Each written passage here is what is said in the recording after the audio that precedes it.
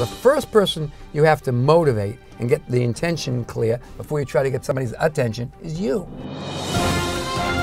In this episode, host Kevin Roderick talks the power of great storytelling with Hollywood Uber producer, UCLA professor, and Tell to Win author, Peter Guber. This is Cross Section.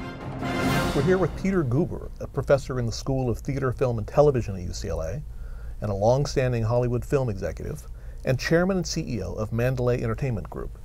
His book is Tell to Win: Connect, Persuade, and Triumph with the Hidden Power of Story, coming from Crown Business. Thank you for being here, Mr. Guber.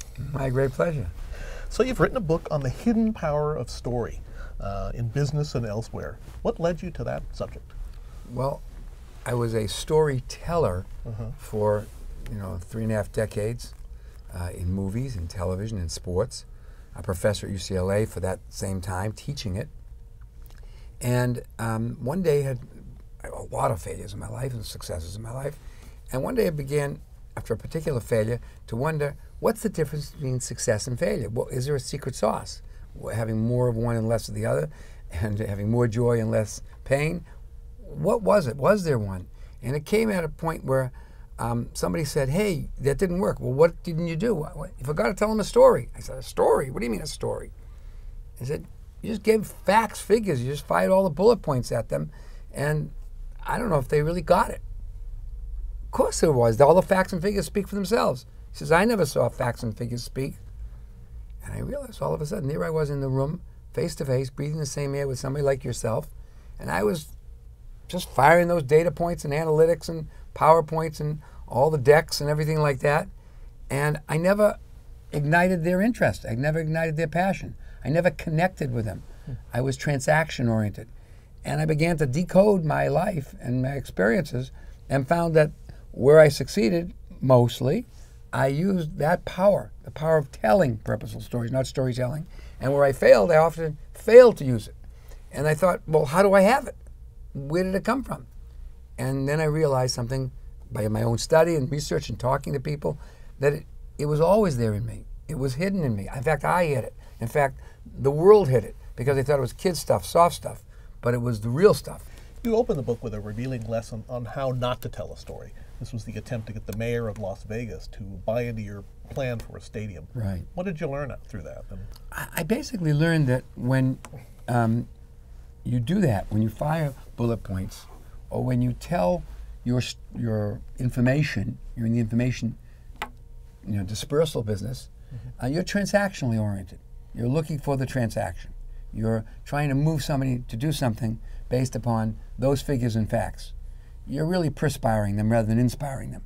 And they're never going to remember or recall those facts and figures. In fact, they're not even moved by it. In fact, they often don't even look at them. They give them somebody else to say, is it correct? All right? And there's nothing wrong with facts and figures. Facts and figures are critical. Information, data is absolutely, analytics absolutely crucial. But they're a support player. They're a secondary or tertiary character in the drama.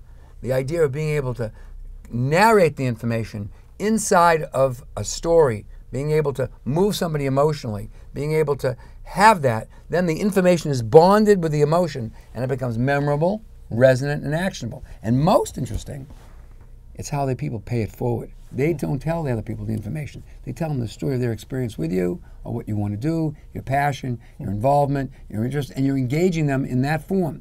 And so you're turning them into, in a sense, participants rather than passengers. And they own it differently. And when they own it differently, they tell it forward differently. And that's the famous word of mouth. What are the essential elements of a purposeful story? Well, there are navigational stakes, and the idea is the elements of it taken together do create magic. There is a magic by the extrapolation of all the elements. But any one can be a game changer. So we're talking about telling purposeful stories. The tell first, how to tell it. Not what to tell first, how to tell it, and then what to tell as a story. In the telling part, there are a bunch of navigational stakes that are easy to remember, easy to recall, easy to use, because we're wired that way. It's in our DNA. It's not something that a gift from me to you. It's something I just shined the light on mine and looked at it and followed the breadcrumbs and talked to people in my lives and my experience where I've failed many times and succeeded many times and saw what what they were. For example, most people think that when you tell a purposeful story to move somebody, you have to motivate them. Motivate them. You're in control of them. You're in control of nobody. Maybe you're in control of yourself. So the first person you have to motivate and get the intention clear before you try to get somebody's attention is you. So if you don't believe it, if you don't own it, if you don't feel it's part of you, if it's not ingested in you, then they're never going to digest it. In other words, the idea is first get yourself in state. Think about all great athletes. They get themselves in state. They believe what they're going to win. They believe they have a value. They believe there's something purposeful in what they're doing. If you don't radiate that, if you don't, it's not a question of confidence. It's a question of getting your integrity together, because your authenticity must shine through before your first words are spoken. So recognize, don't hide your goal. You're there for a purpose. If you're not proud of it, if you're not willing to put it out front, don't go in the room. Success and failure are millimeters apart. Inside every great success is the seeds of failure, and every failure, the most abysmal failure, are the seeds of great success. And that's the truth, because when you really think where it is, it's in the last 5 yards. It's the last inch. Those are where the real successes are, when people, are willing to fail to have great success. You're going to fail. You're going to fail at every aspect of your life. Failure is part and parcel of it. But you're really, in trying to avoid failure, if you move back to the 50-yard line, the best you can get is a field goal. You know what I mean? Mm-hmm. So you have to be willing to test yourself. And when you when the chips are really down, this soft stuff is what really counts. You're watching Hollywood producer Peter Guber discuss his new book, Tell to Win. Connect, persuade, and triumph with the hidden power of story on Cross Section. Your book is a collection of really interesting stories. Do you have a favorite example of a story well told that helped you get ahead? One story that's kind of interesting is something that happened very recently. And we were in a bidding war with a lot of very powerful and formidable foes who had more resources than us, more capacity to do things than myself and the partner, Joe Lacob. And it was down to the crunch time. And everybody had their bids in. The prices were all probably pretty much the same. And the owner of the team, we owned it for 16 to 17 years, up in the Bay Area, the Golden State Warriors. The owner of the team was just pondering what to do. And he had all the bids from all the people. And he had traveled back east with his son to take him to schools, to show him schools. And my partner was feeling the sense that, we'll just have to wait and see what happens. Now we've done all of our bidding and organizational work and did all the due diligence. And I said to him, you know something? He has to hand this legacy off. You just finished telling me how you'll be the best person to hand his legacy to, that he'll protect this franchise, and that we will be best suited for him for all those intangible reasons. The reasons that he doesn't want to leave it with somebody that won't make it better than his time, that won't be purposeful in the execution of that stewardship. I said, you make a really good story. I said, get on your plane, he had a plane, and fly back east and see him back east on those grounds and just tell him that. So he said to me, I'm going to fly back all the way for a 15-minute meeting in the room? Yes, in the room, with his son there, sitting there. Go and do it. Breathe the same air. Directly with him. Tell him the story you just told me. Tell him that story, not the facts and figures and the numbers and prices. Tell him that story. I don't know if I can do that. He said, you got to do it. That's what you got to do. He flew back there and did it, and we won. Now, was that the difference maker? No one ever really knows.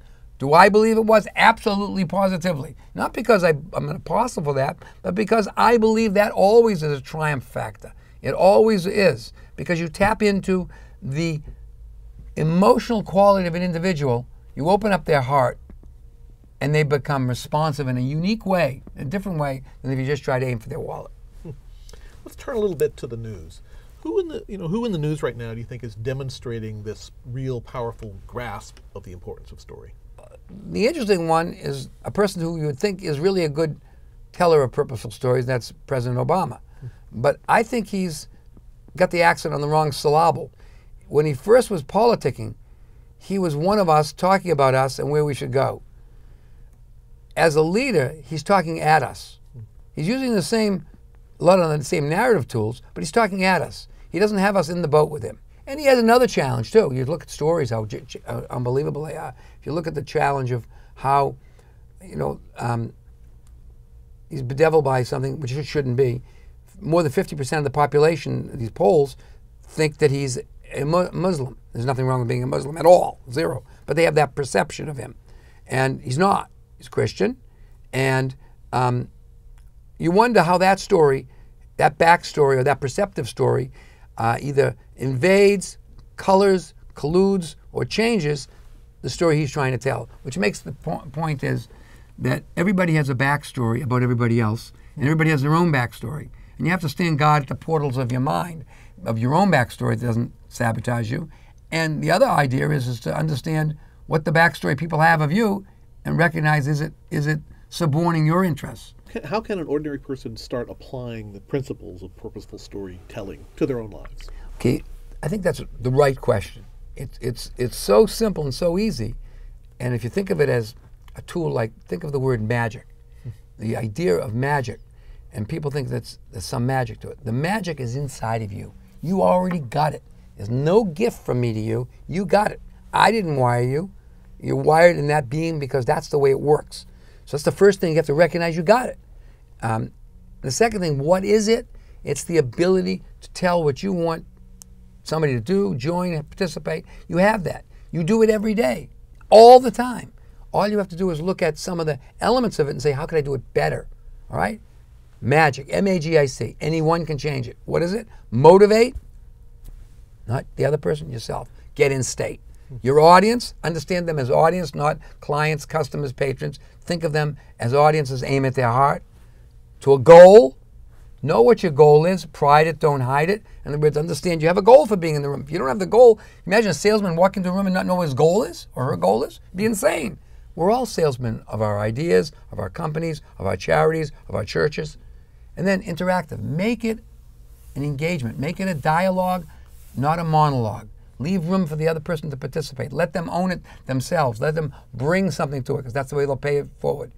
And then find any story you want. It can be any story. It can be the story of something in your life, to load the information, data, and facts and the benefit you have for the other person into it. Use that to open their heart, and then it'll resonate in a unique way. Thank you so much for coming. Great, my pleasure. Our guest has been Peter Guber, whose book is Tell to Win: Connect, Persuade, and Triumph with the Hidden Power of Story.